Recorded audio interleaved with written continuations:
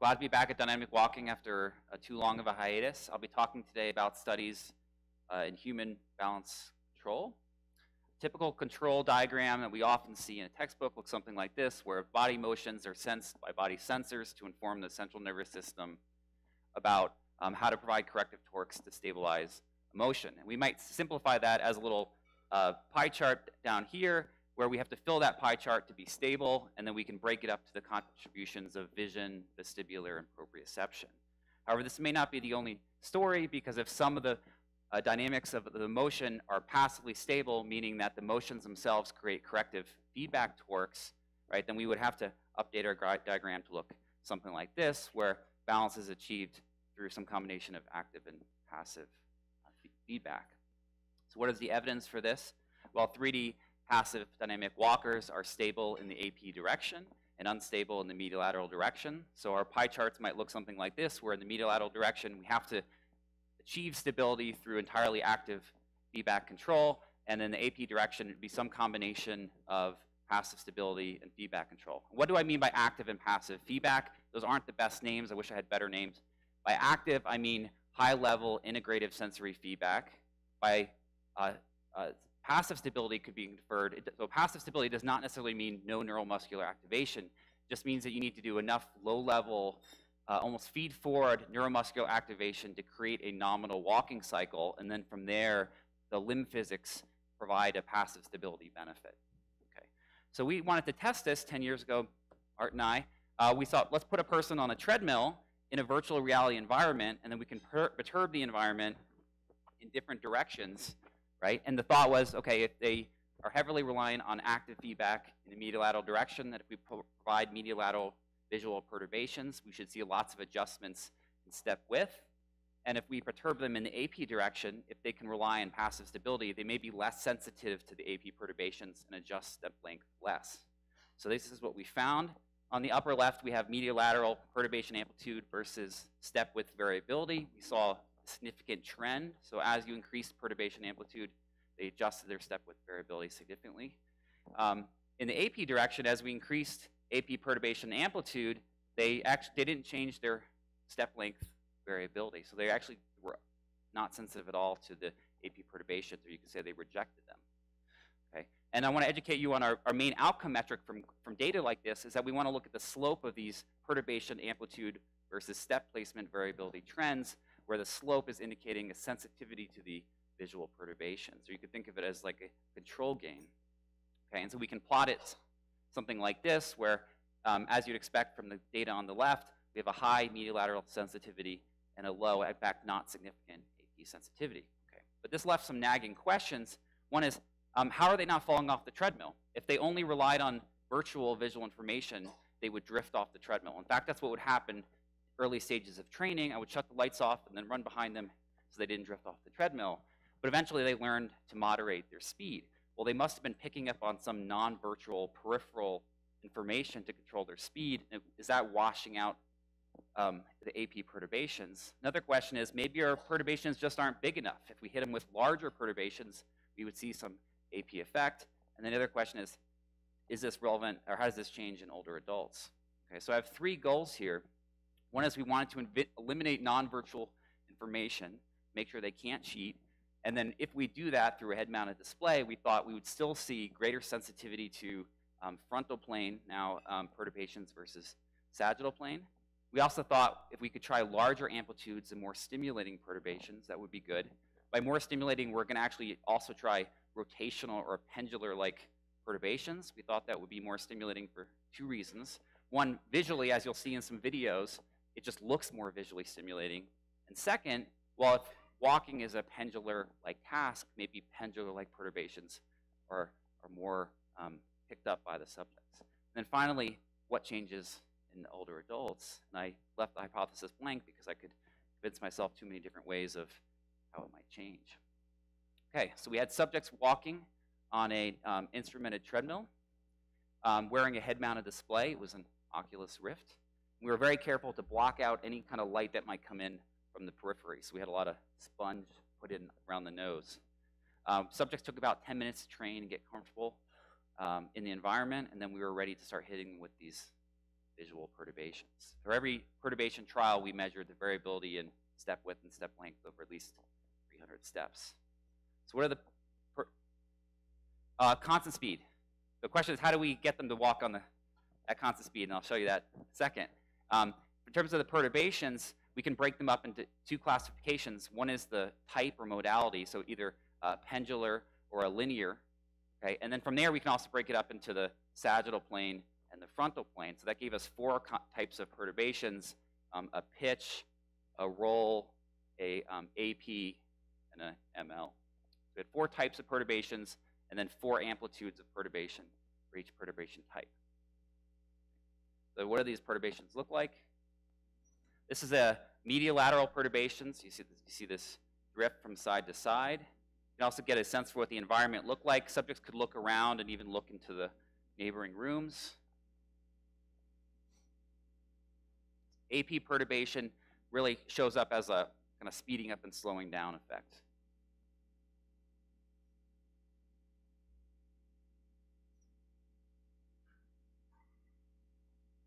Yes?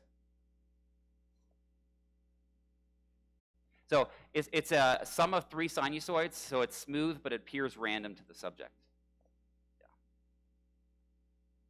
This is all, they all have the same nature in that the perturbations are three sinusoids added on top of each other, and then just in different directions. So you can see that what the roll looks like. You can see pitch. You can see why I thought these pendular-like perturbations would be more visually stimulating. It seems like we're really hitting them pretty hard with these pendular perturbations, and but they could handle it.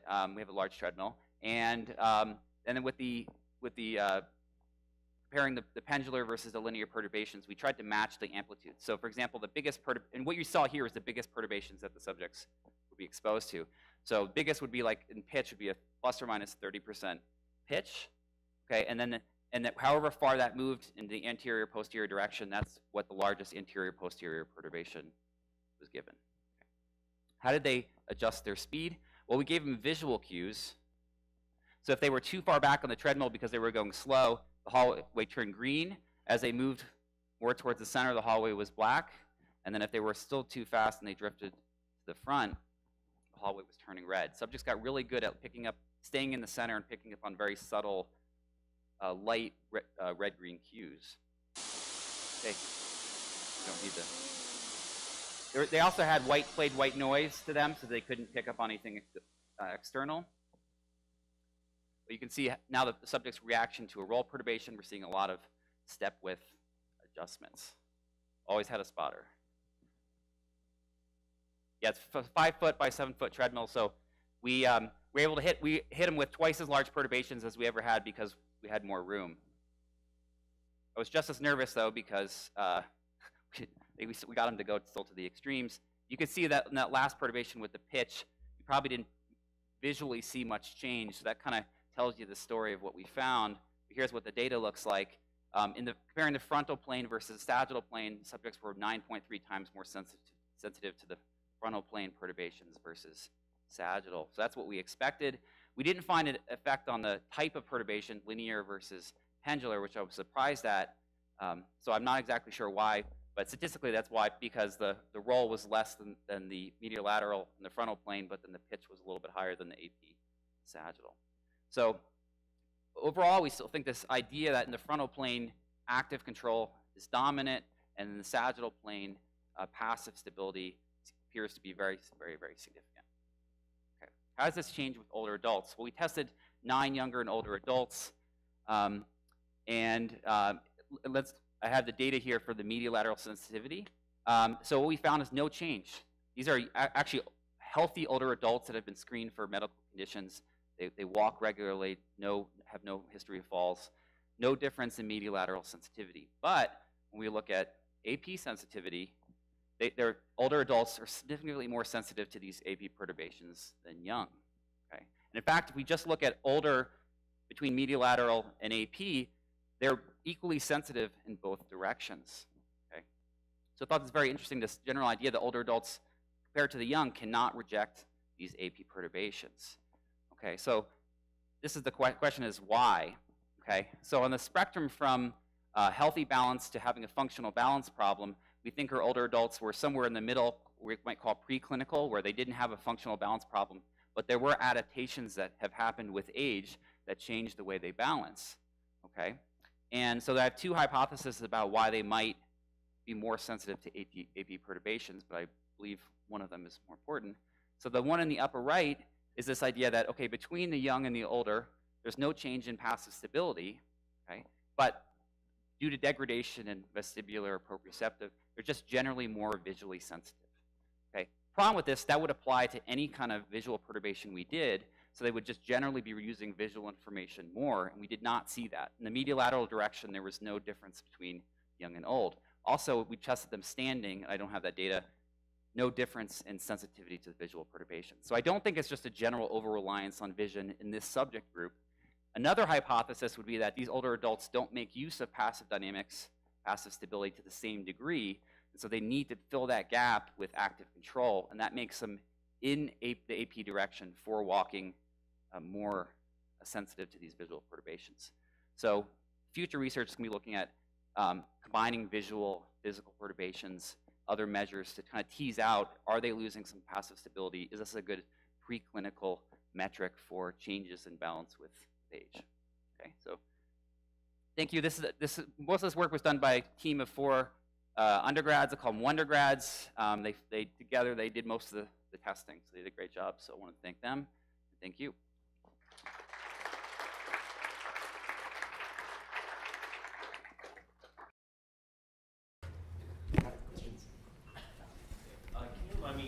How you measure stability, or how you parameterize it, or it's not stability, sorry, sensitivity. So it's basically how much do you increase, so it's directional. So if we're looking at the AP direction, it's if we hit you with AP perturbations and increase the amplitude of those perturbations, how much do you increase your step length variability? So it's kind of like a garbage in, garbage out approach. Bigger noise in, you get more variability in step length, and then that slope of that relationship is your sensitivity. And then the same thing for the medial lateral. Right. Is there, how do you normalize the amplitude between, say, pitch and roll? Well, we just, we're going on the subject, pitch and roll, we can do the same degree amplitude, and so it's good, it's a close enough comparison. Right, and then the medial lateral stability versus anterior posterior, sorry, I keep saying stability, sensitivity, so you're measuring the variance in step length in the fore-aft direction versus side to side. Yes. Do you need to account for the fact that like the normal step length will be much larger than the side to side step length? Is there something there? Not necessarily, because we think the controllability of you know the difference in step length, right? We have equally in some region you have no reason to think that it's hard to increase step length or shorten it versus widen, right? So around the controllability region is you're equally capable of increasing step length by 0.1 meters or widening it by 0.1 meters. Keith? Can you explain to me again, sort of as a follow-up to that question, how you chose the sizes of the perturbations? Basically, we doubled what we've done before, and then they were in the for the roll perturbations and the medial lateral perturbations. They were basically as big as we could produce without them falling off the side of the treadmill. So that was our limit. If we had a 10-foot wide treadmill, we might have even done bigger perturbations, but we were capped out on the treadmill width. I guess the only reason I asked is have you thought about measuring the difference in the actual size of the visual signals that would be falling on the retina? Forgive me for using eyeball words.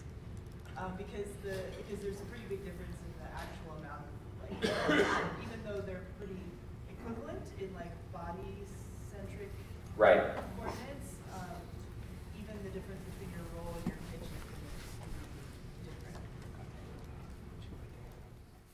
No, that's a great point.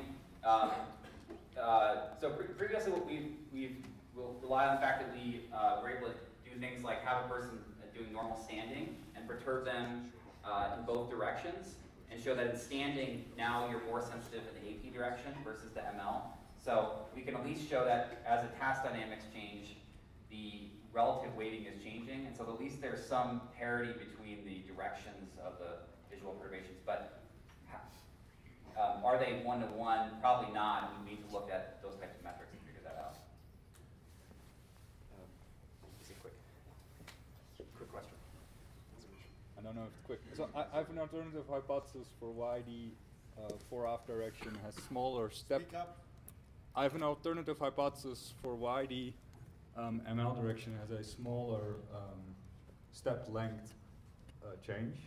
So if I just look at an inverted pendulum and say that the subject perceives the visual perturbation as a perturbation of the velocity of its center of mass, then to go back to the nominal trajectory, my angle is already big in the fore-aft direction, but it's 0 in the medial-lateral direction. So to get the same impulse in the fore-aft direction, I need to only increase my step length a little bit, and this would change the horizontal impulse more than in the medial-lateral direction, right? So there might be just a mechanical reason for why this happens. Right. Well, so if we were looking at like a relative difference, maybe the AP was, or ML was, 1.3 times more sensitive than the AP, then we might have to think about those things. But when we show basically very, very, very low AP sensitivity versus very high ML sensitivity, it's kind of speaking more towards that. I think that's less likely.